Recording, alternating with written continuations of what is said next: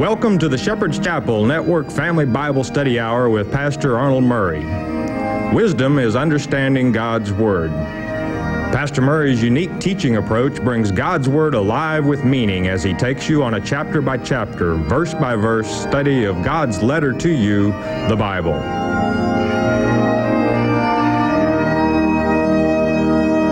And now here is Pastor Arnold Murray. Let's just say welcome to the Shepherd's Chapel. Welcome to this Family Bible Study Hour. We're ready to get back in our Father's Word.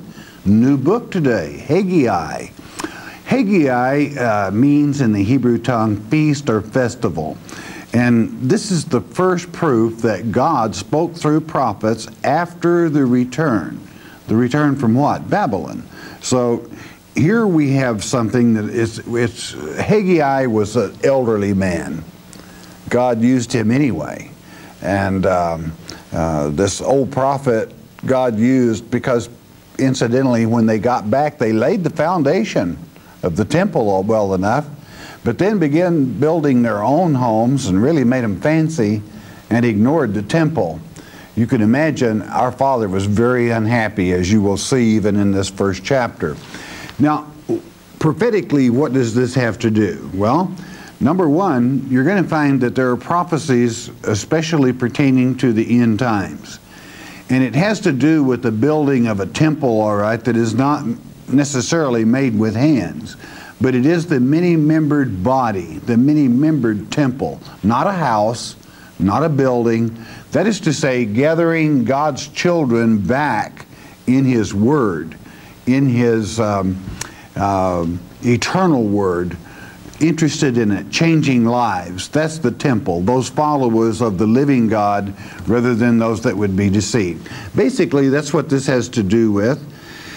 And with that having been said, I think you're going to see that it is feast and festival time when you absorb the entirety of this book, Haggai. Chapter 1, verse 1, a word of wisdom from our Father, and it reads, "In the 2nd year of Darius the king, in the 6th month, in the 1st day of the month, came the word of the Lord by Haggai, the prophet from Zerubbabel." Always remember the meaning of that word. It means born in Babel. A lot of us were born in Babel, and then you came out of Babel, meaning confusion, into truth. So let it be symbolic, if you would, of a generation born in Babel, but woke up, all right?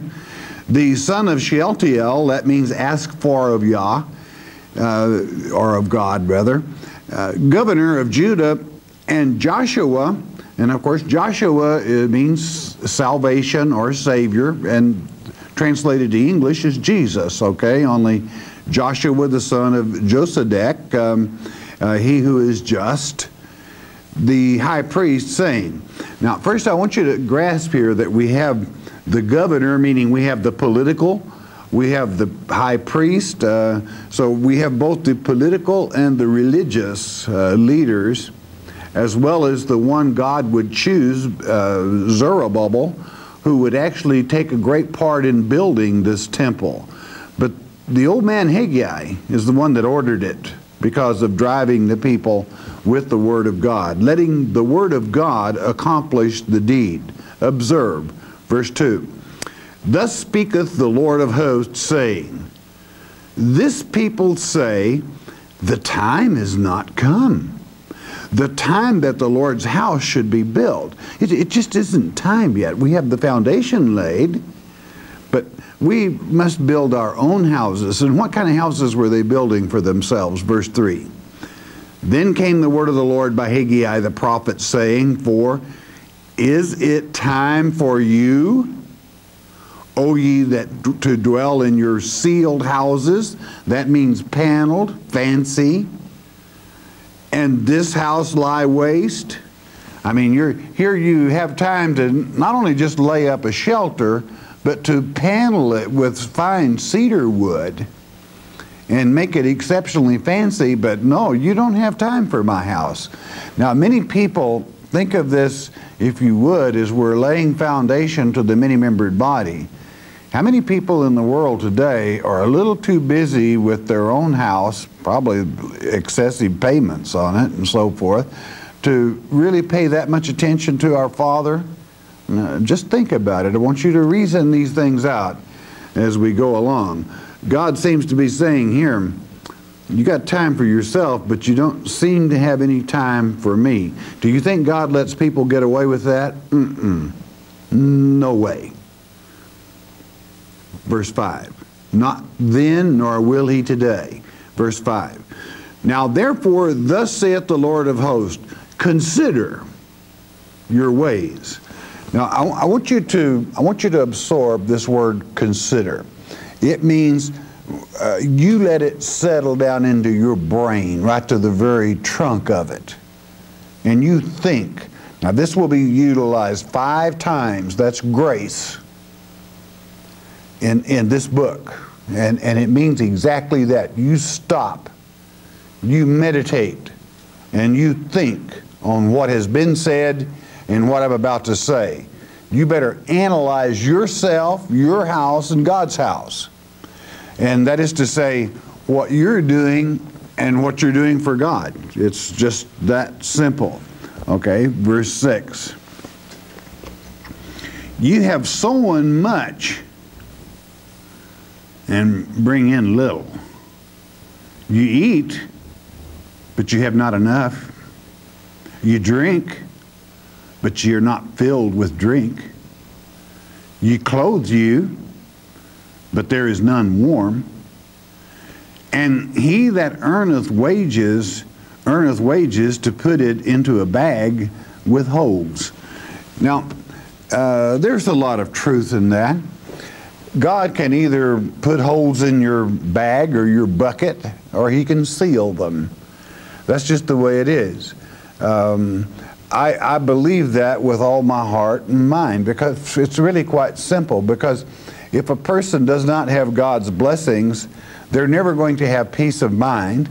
I don't care how successful you are, how much you plant, how much you reap. If you are void of peace of mind, then you're never going to be happy. Might be little spurts of excitement along in life, but you will never be happy and content if you do not have the blessings of God and the love of your true Father, and returning that love to Him, which bonds the relationship between father and child. I'm talking about the eternal Father and you, His child. I'm talking about you. And until that bond is made, you're never going to have peace of mind. I don't care how much money you have. I don't care how many acres you've sown. You're not going to find peace of mind or have enough or be satisfied until you find peace of mind. And that comes from our Father. He does have a way of putting holes in your bag. In other words, let's say that through nature, we'll as much as we're in the farming community, we'll use a farming community. Every farm has a well. They do not have a city water system. They have to have their own water system. So they drill a well and they put, usually if it's a deep well, a submergible pump in it. Well, God kind of controls nature to a degree. And let's say that, what if lightning hits that pump? You're going to have to replace the pump. And many people will pay one way or the other, insurance to let their little old bag of holes go, or they're going to replace the pump, period. And though they accomplish quite a bit, their little things just seem to flow in bundles for them until there's holes in their bank account. It just, you might say it just slips through their fingers, all right? And so it does. Now, always consider this though.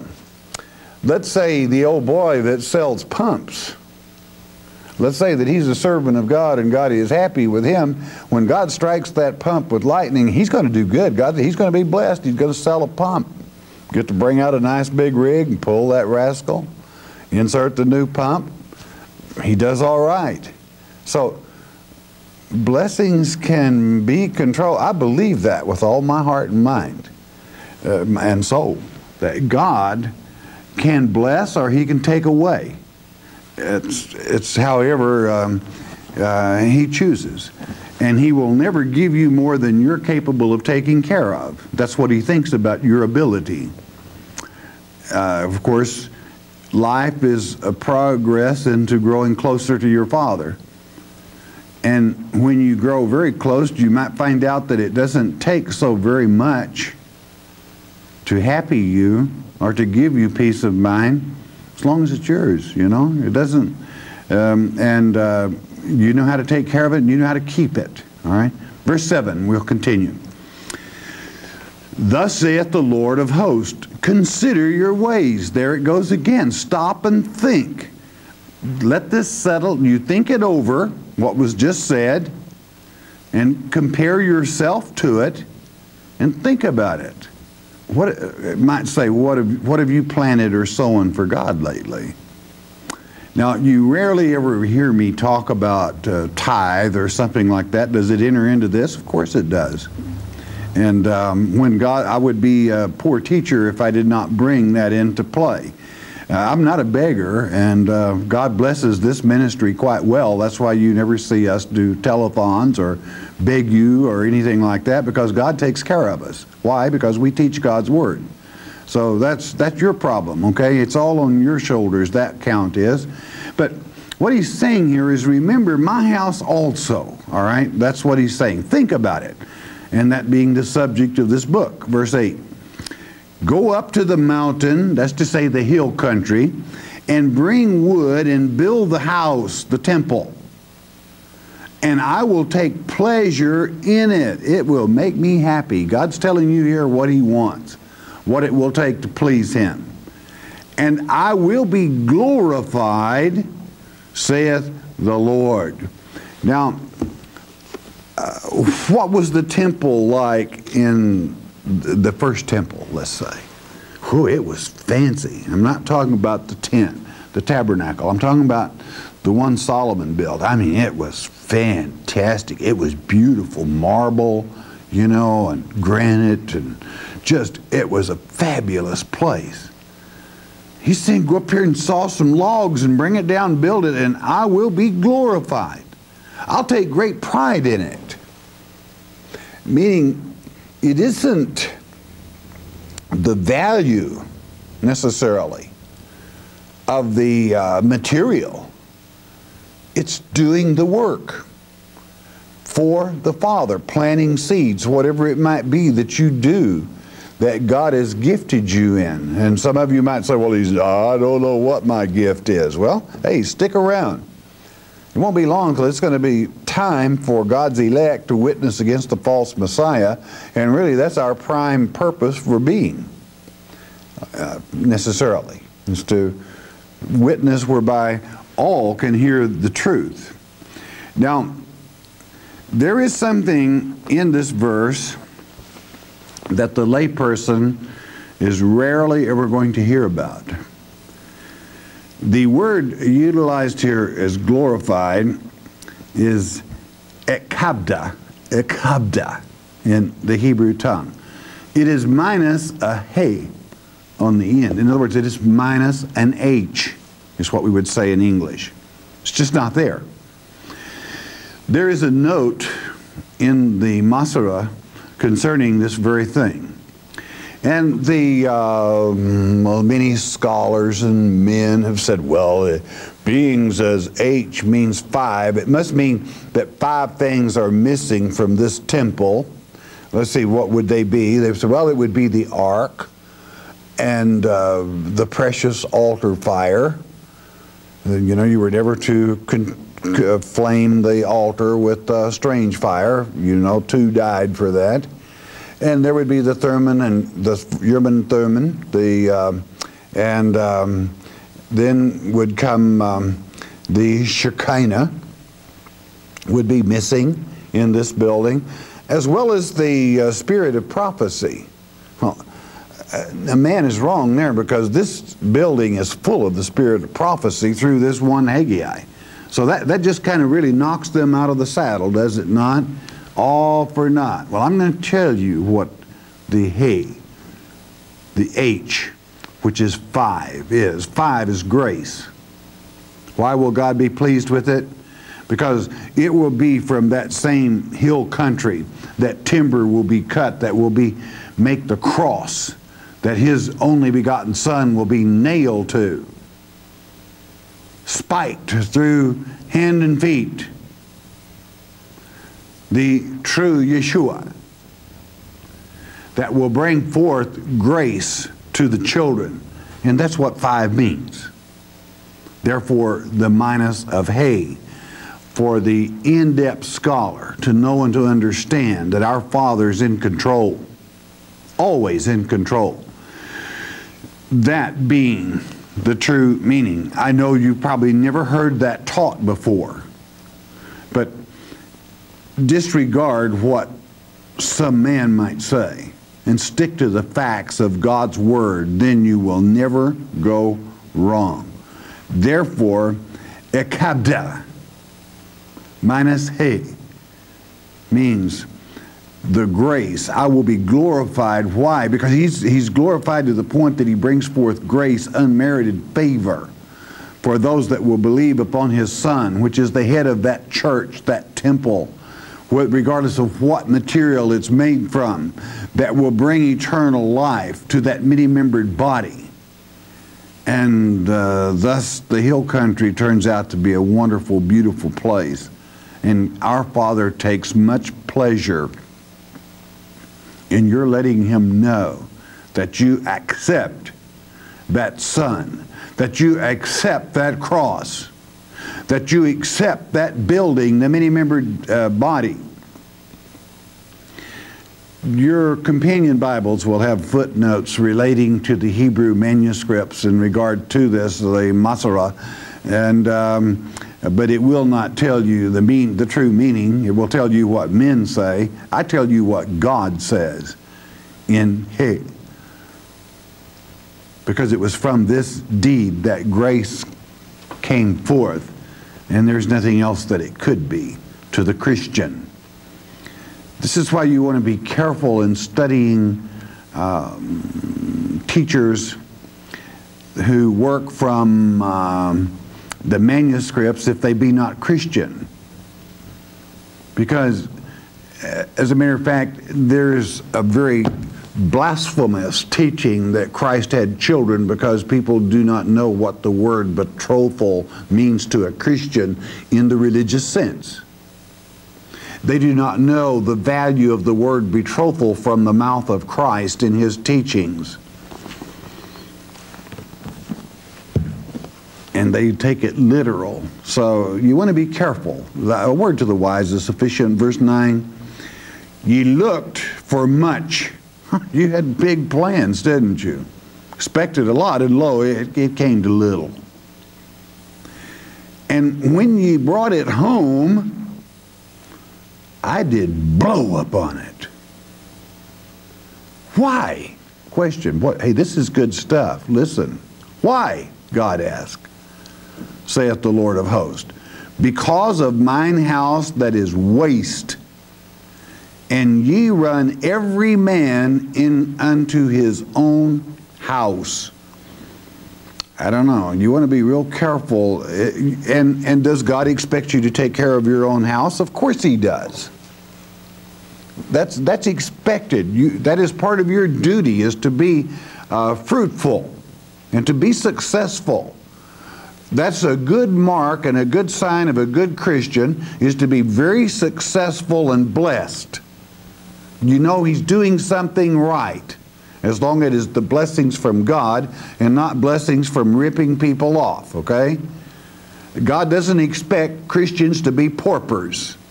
He expects you to take care of your own house. But at the same time, a wise person that is able to be successful within their own should also be a part of God's house. In other words, should have room for the Father from whom all blessings flow. Now, God says, I can blow upon it. I want you to, He said, I can blow it away. You can bring it home and gather it up and whoosh, it's gone. Hey, but do you know what He can do at the same time? That same puff. Have you ever seen anybody start a fire? at the altar or in a furnace, a fireplace. When you get the sparks on the little tinder starting material and you blow up on it to make it jump to flame and be successful, he can blow on it. It can go one way or the other. Okay? It can start a real fire in your life. By that I mean you can become a ball of fire, figure of speech, and be a can-do type individual, or he can take what you've got and just blow it to dust, blow it to thunder. All right? I don't know. It's up to you. Consider it, my friend. This is very serious, and if I were to say anywhere in God's Word, the recipe for success is written in this chapter. Because all success, true success, that brings you peace of mind, comes from your Father, your Heavenly Father, your Holy Father. And you either please Him or you tick Him off, one or the other. In your life, He'll turn His back on you. It doesn't bother Him when I use the terminology tick off. Probably that's the wrong thing to say, but it communicates with a certain group of people that I'm trying to communicate right now. And then you know that Father is unhappy with you. A lot of people say, I just don't know why things just go wrong in my life. Well, grow up. Be somebody. Be honest with yourself and with your Father. Always please your Father, and basically that should please you. And don't worry about who else it pleases. All right? Because if they're A-OK people, it's going to please them okay. It pleased them a bunch, all right? But you weren't set out to be, as a child of God, a man-pleaser. He didn't intend that we be pleasing to the devil, all right? We're his enemy. We do our Father's work, and naturally it rankles his hide. But tough on him. Who cares? Please your Father, and be pleased that you please Him, and those that are supposed to will be pleased with you, all right? Take care of your Father's house also if you ever expect to have anything. And you know, many might say, well, why would that word H, hey, come into that 8th verse? Because of grace. We all fall short. We all mess up.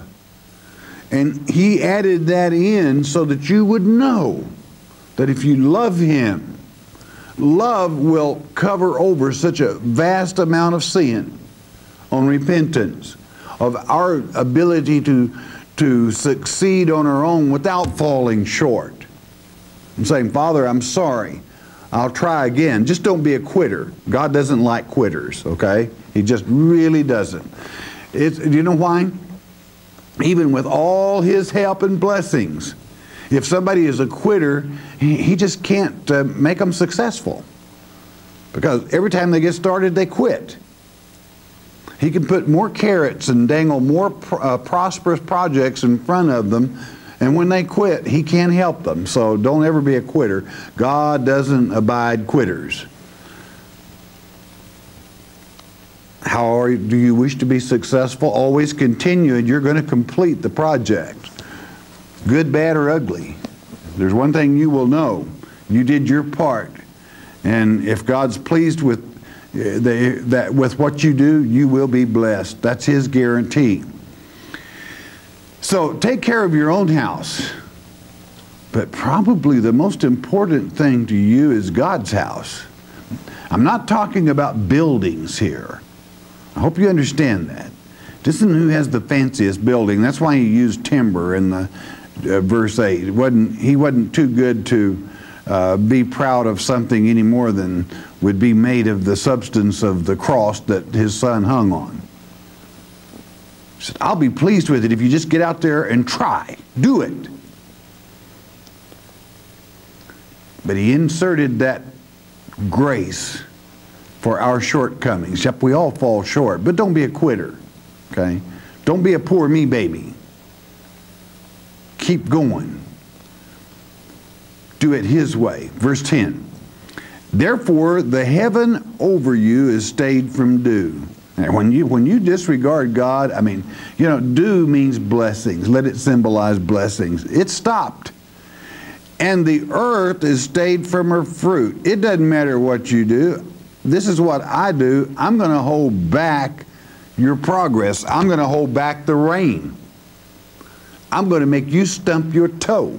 I'm going to make you fall flat on your face. Why? You don't care about my house. You don't care about me. And I own all that stuff you're playing with. And he does. He owns everything. All you do is play with it or borrow it for a little while. Well, I'll have you know I have the title and deed to my property that's all paid for. And when you die, where does it go, son? It belongs to your father. He let you use it a while. Verse 10. Therefore, I'm sorry, we got that. What it's saying is, hey, there's a lot of things I control. That's what you better consider. God controls a lot of things, and he can hold back any part of it he so chooses on you. Verse 11. And I call for a drought upon the land, and upon the mountains, and upon the corn, and upon the new wine, and upon the oil, and upon that which the ground bringeth forth, and upon men, and upon cattle, and upon all the labor of the hands. In other words, I can ruin everything you try to do if I so choose. You know, there is one thing about it. This is not a digression. Some might consider it so. But do you know all he has to do to make a tremendous drought and to upset everybody's apple cart is in the long stretch of the Pacific.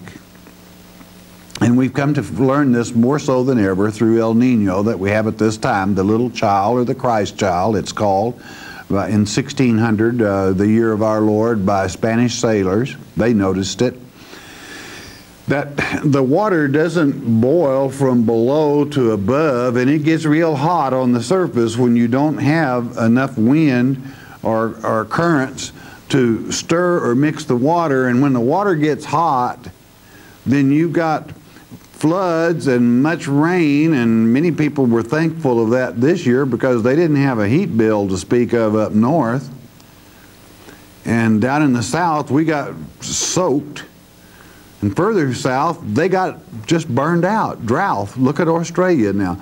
All you got to do is bring a low Nino in, and it's just the opposite. It gets the other part, okay?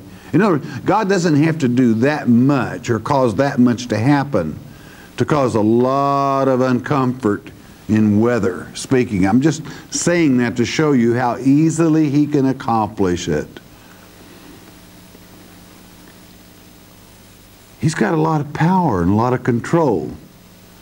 It's best you have him happy with you.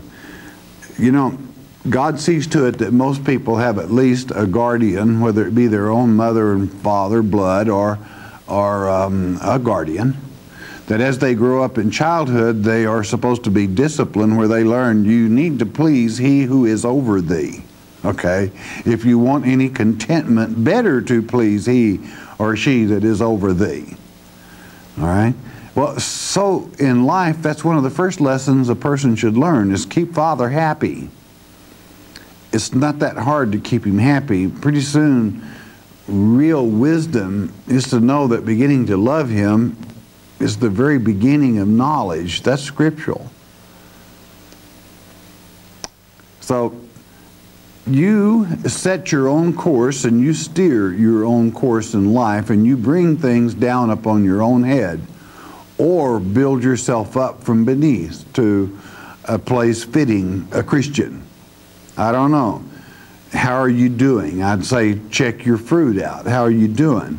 And I'm not trying to embarrass you. I'm not trying to put anyone on a spot. I'm saying consider. Think about it. That's what he told you to do. How are you doing? Doing fine? Hey, okay. God loves you then. But when he blows on your stuff, what's it going to be? To blow it away or to kindle it into something wonderful? It's kind of up to you. Not him, but you. Verse 12. Then Zerubbabel, don't ever forget that name, he that was born in Babel but came out of confusion. What will do that? Getting into the Word of God. The son of Shealtiel asked for of God, and Joshua, being Savior, son of Josedek, the Yah is righteous. It's good that you remember those because God is always righteous, meaning He always does what is right. The high priest, with all the remnant of the people, obeyed, good word, obeyed the voice of the Lord their God and the words of Haggai the prophet, as the Lord their God had sent him. And the people did fear before the Lord. They began to respect and to love Him. They began to believe. And do you know what a difference it can make when you're dealing and working with a bunch of believers? I want to tell you what, an eagle can really soar with believers, but an eagle doesn't do too good with a bunch of turkeys, okay? Well, what did he mean by that?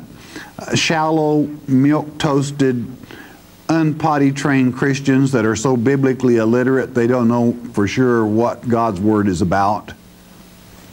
And if you think we're not in that time, if you go out and ask, as Gallup did in the past year or so back, from many Christians who preached the Sermon on the Mount, and it was disgusting and embarrassing as to how few people that called themselves Christians knew who preached the Sermon on the Mount. It's disgusting. But they still call themselves Christians. Do I think they are?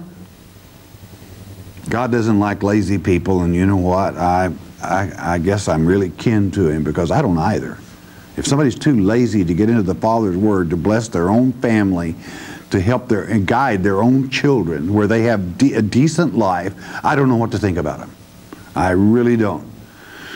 So this group begins to obey, and all kinds of good things begin to happen. Why don't you try it? Verse 13. Then spake Haggai the Lord's messenger in the Lord's message unto the people, saying, I am with you, saith the Lord. It doesn't take much. As long as you are trying, God will be with you. How do you try? You get into His Word. God sent this Word to you to get your attention. A letter telling you how to be successful. Verse 14, and the Lord stirred up the spirit of Zerubbabel, the son of Shealtiel, the governor of Judah, and the spirit of Joshua, the son of Josedek, the high priest, and the spirit of all the remnant of the people. And they came and did work. Hey, consider, underline it, don't ever forget it. Did work in the house of the Lord of hosts, their God. Now, you go to a fluffy duff and he says, all you got to do is believe. Well, it is true that believing will bring you salvation, but don't you want something to go with it? Do you want to be a nobody in heaven? Well, I resent that. Well, go ahead and resent it if you like, but the book of Revelation makes it very clear that there's going to be some people up there that are as naked as a jaybird. I mean, that means they haven't got a pocket to even put something in. They were a nobody here, and they're going to be a nobody there in heaven. Well, I thought it was sweet there. It is. Oh, how sweet it is for one that works, one that is blessed. I don't know how you're doing. Think about it. Verse 15. In the 24th day of the 6th month in the 2nd year of Darius the king. Well, this sets a date, and we're going to pick up 3 weeks later as we start the next chapter. And boy, are you going to see a difference. It's the difference that it makes when you do God's work. His work may be you just studying His Word, whereby you give yourself a little Christian education to see not what men might say is missing in 5, but what God says is missing in 5, grace, unmerited favor, whereby in loving Him and repenting, saying, Father, I missed the mark, help me, He will, and you'll have peace of mind. Consider, think about that chapter, and think on it long. Don't miss the next one. All right, bless your heart. You listen a moment, I want you please.